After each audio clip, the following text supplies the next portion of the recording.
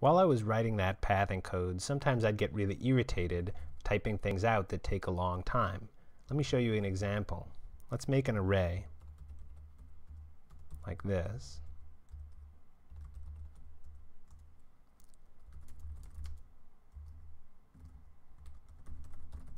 So there's the array, and let's take an index that I want. To get that item out of the array, I'd have to type this. Okay, to me that just felt like a lot of brackets, and if the names are longer than just 3 letters long, having to type it twice is kind of annoying. Anytime I wanted to add 2 vectors, it would look like this. I'd have to add them point by point. So I'd say something like print, make a new tuple, ind at 0 plus int2 at 0, ind at 1 plus int2 at 1, like that. And it just ends up taking a long time to have to type things out like that. So this time I made a new class called vector in bug.py. So let's import that. From bug, import star. Now let's define a new vector. v1 equals vector ind. I can supply it with either 2 integers or with a tuple or list.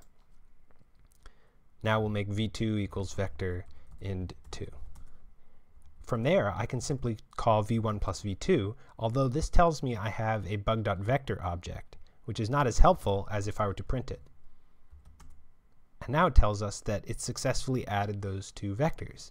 This is because I overloaded the function add. That is to say, I provided my own definition, and that shadowed the definition which appeared by default. This is really useful because you can't directly do that to these objects and get what you want.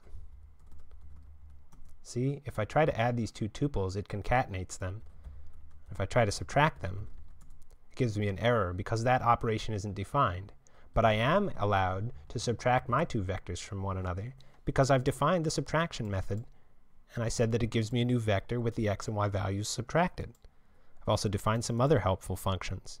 Let me just show you 1 or 2 more of them. If I want to take an element out of that 2D array, I can type v1.of my array. And that gets me the v1th element of my array. I thought that was a pretty nice way of doing it. I can also set it, v1.set my array to 2. So then for line in my array print line will show that this 1/1th element has been set to 2. See it in the middle there? 1, 2, 1. Great. Okay, let's continue. More tricks. Now what I've done is I've defined a class called direction, and it inherits the methods from vector. Oh no, class and inheritance. It's scary. Well, it scared me at any rate. Maybe you already feel comfortable with it. So why don't you just laugh at me while I get this going here. I'm sure I'll make a mistake or 2. So let's define a new direction. D equals direction 0. Print D. Now look at this. Direction doesn't have a print method. So when I go to print it, it actually uses the one from vector. So it's calling it a vector, see? Vector string self.x, self.y. But the direction itself has x's and y's, so it's okay. It's got an x and a y, and this works. So I can print D. I can also do things like d.rotate right, which is a method not defined for vectors. Now D has been rotated, although the astute among you may have noticed that it's actually rotating left, and I got the function name backwards, right? Because 0, -1, that's pointed down.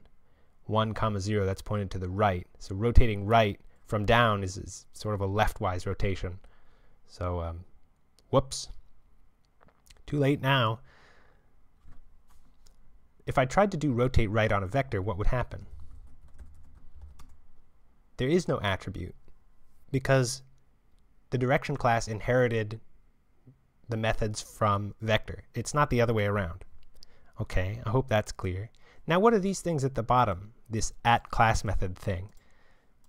That allows me to type direction the word direction, not an instance of the class name itself, direction.getVs. And that'll give me a list of these vectors. So I can ask it for a list of vectors by doing that. That's this static object here. I just felt like I wanted to include a list of all possible vectors that are considered allowed as directions. I wanted to include that in the direction class because I thought, okay, let's group this data together. So to get that data out, this is the way to do it. You make a definition of a method which returns an attribute of the class itself, class.vs. If I just tried to get the data out directly, direction.vs, that can work too, but not from everywhere. That won't always work if I'm inside another function. So the correct way to do it is with one of these get methods, and you need an @class method word ahead of there in order for that to work.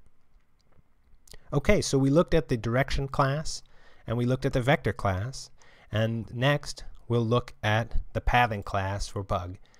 See you then.